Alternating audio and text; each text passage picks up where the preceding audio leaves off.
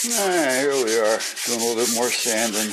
We're down to I think I got a 1200 here that I'm working with. I really don't remember now, but anyway, there's just about nothing there. It's just enough to keep it smooth. I just remember some of the old days when I used to work at Winchester's years ago. One of my first jobs was at Winchester's when they were in New Haven, Connecticut on Winchester Avenue. I remember going there and filling out an application, and the test back then to get in was putting nuts and bolts together to see how fast it took you to figure out what nut would fit what bolt as far as thread, and how long it would take you to, naturally to separate them and screw the nuts onto the bolts with washers. And that was the test. But anyway, they hired me on, and like I said, it was one of my first jobs, and naturally, you always start at the bottom. And I was coming home filthy every night. And then I was lucky enough to get put into the research and development. And I started working in the chemistry area on certain products and things. And I became a good friend with a chemist there, and started learning a little bit about that. And, and naturally that took me a little further. And this all happened within like a year and a half. I mean, it was relatively quick. But back then, it was one of those things to where, if they seen you trying, they just go right ahead and put you right there. It's not like it is today. I feel bad for the people out there today trying to catch a break and get started. Yeah, it's totally different. But anyway, that was that. And then from there, Marlins got a hold of me. Through a family member that used to work there, and at the time they were also in New Haven on Willow Street. So they had asked me if I wanted to come to work for them in their research and development. They would give me a little bit more money, with benefits. And back then that was it was a lot different back then when they say with benefits. But yet, it gave you some type of medical coverage. So I decided, I can handle this, So, I had an uncle working there and things, so it kind of helped out. So I jumped in on that with Marlins, and then we moved to North Haven. They built a new building in North Haven, and we moved out there. Now, Marlins was a good place, as Winchester's back then, to work for.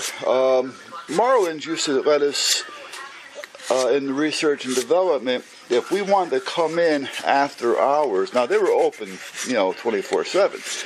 However, your shift is over, you go home. But if you wanted to come in when your shift was over, on your time, and work on a project that was going to benefit the company, they let you. They'd give you a carte blanche because naturally you're trying to help the company. And in return, if you were to come up with an idea that they'd plan on marketing, what they would do is they would give you a very small cut of the profits on that, which was nice. They didn't have to do that, but they did. So back then, I came up with, like I say, being in, with the chemist and working in research and development and being privy to a lot of things that weren't on the market yet. And if they were just so expensive that nobody wanted to deal with it. Like your silicones, your Teflons, and your synthetics. I mean, that was all in the makings back then. It's just it was very far and few, and it was very expensive to even work with it. But anyway, the old arithmetic paper when you were in school, it was maybe a 5x8 piece, that kind of a creamish color paper. They pass it out for arithmetic, and everybody take a couple extra sheets and take it home. And well, I'm sitting there one afternoon on a Saturday, and I came up with a lube, and I wrote it all out, you know, all the details and everything that had to be involved in the mixing and the time and the setup and you know, 1 part this, 10 part that, half part this, and I submitted it to them, and they thought it was a great idea. They've even tested it. However, by the time they were done with it, back then, now we're talking 71 maybe. Yeah, I think, because I was with Marla Winchester's 69, mid 69. I left there mid to late 70s. So yeah, 70, 71. You know, things were a lot more expensive. So anyway, after they've researched it and they not marketed it, but they've tested it and things like that around the shop, and you know, handed out some samplers and things, they realized that it was going to cost them way too much with the products that were involved, because of them being new and not really out there yet, not even heard of basically. It was going to cost too much. So at that point, I'm sorry, I had to walk away from the camera for a minute. At that point, they kind of said, well, you know, good idea, we're sorry. If we stick with it, and maybe in the future we can use it, or, you know, forget about it. And, well, not a big deal. So I just folded up that piece of paper, and I put it in my pocket, and I took it home, and I put it in the files. And that's where it's set. And I actually forgot all about it, because then I had gotten married, and I started getting more and more involved in firearms and training with the police departments, because I started originally with our police department. I had kind of an in, so at the range, and then after a year or so being there at the range, as basically a gopher, you know, and clean the range and take care of it and things like that. It was for a couple of police departments. They tested me and made me an instructor, as well as a range safety officer for the police department. So that worked out well. But like I say, I really got, you know, tied up in other things, and then I met up with this old timer one day at the range. He came in, and he's got this stuff in a small eyedropper bottle that he's using to lube his guns. And me being young and nosy, I said, what are you doing? Yeah, I'm oiling my guns. What are you using there? And he tells me that he was using an STP type of mix with a non-detergent oil. And he said it was like 1 part STP or Slick 50, whatever it was back then. I forgot, to be honest with you. I used it for the longest time, but I forgot what it was I was mixing. Well, actually, it started out with STP. Then it went into the Slick 50 stuff. But and 3 parts of dirty weight non-detergent oil, motor oil. And he said you can always add a little extra oil, make it 4-part oil, 1 part STP, and stuff like that. He says he's been doing it for a long time, since STP hit the market, and you know, and all this bullshit. So I kind of listened to him, and I started using it for the longest time. I think I've even done a video on it, or not a video on it, but when I was doing one of my videos, I was using it, and I explained it. Well, after buying this house and moving in, and finally decided to start cleaning the garage up last year, and going through a lot of boxes that I haven't gone through in years. And I'm talking years. Because you got to remember, you know, our last house that we had, we built it in 92. We sold it in 99 and moved on the boat. And we were on the boat for a number of years. So a lot of things have been in storage and in boxes. And like I said earlier, the wife and I think this is the 4th house or 5th house that we've bought since we've been together. Because, you know, I buy, and if there's a market for it, I sell it. If I get tired of it, we sell it. You know, I'll buy something different. But at that point, started going through the boxes, and lo and behold, I see that little piece of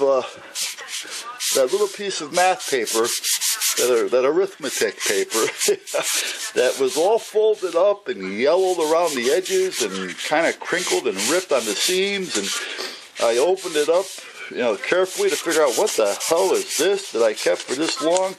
And there it was, the formula.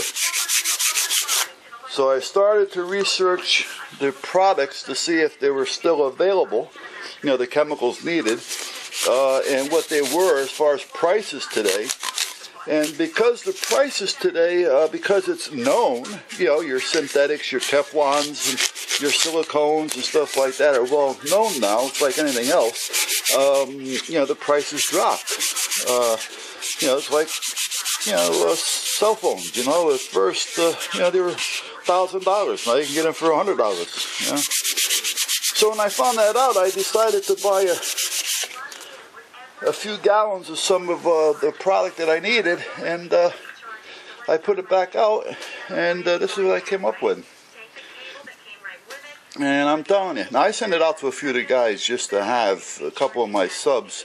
They stuck with me through my crappy videos, and instead of doing these raffles and and all these things here, I just took the 100 subs that I had and threw their names in a hat and stuffed them up and pulled out 4 or 5 of them, and I've shipped them all, the 4 or 5 of them that I pulled out of the hat, a couple of these each, which is, I call it slide slick.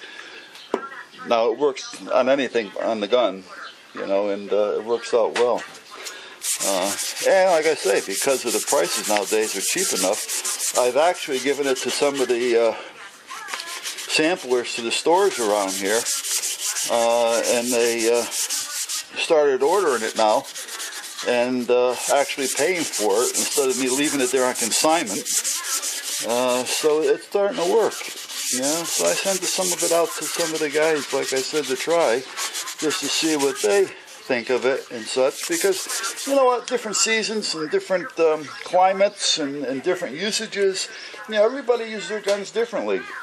So what may work good for one may not work for the other. In my day, up until a few years ago, when I was having the surgery and the heart attacks, I was at the range 5 days a week. I'd very easily go through 5,000 rounds of ammo in a week. Because what am I doing? I'm there and I'm training. So, you got to show, you got to shoot along with your students. You got to keep them active. You got to keep them happy. You got to keep them informed and inquisitive. You got to keep their attention span going. So, you shoot along with them, which is also good for me because it kept my skills up. I know a lot of instructors that don't do a lot of shooting when they're teaching, and and their skills are actually diminished a little. And as a rule, if I'm doing a class of first timers, newbies, to get their basic permit and basic safety, I don't do a lot of shooting then, to be honest with you, because I don't want that to become a competition. I don't want anything to become of it other than I want them to concentrate on safety, and what they're doing, not so much as to what I'm doing. So I don't do that much shooting when I'm doing the basic stuff. Alright guys, we're getting there. I'm going to shut this down because I've wasted some time. And we'll take it from there. It's getting there. It's getting there.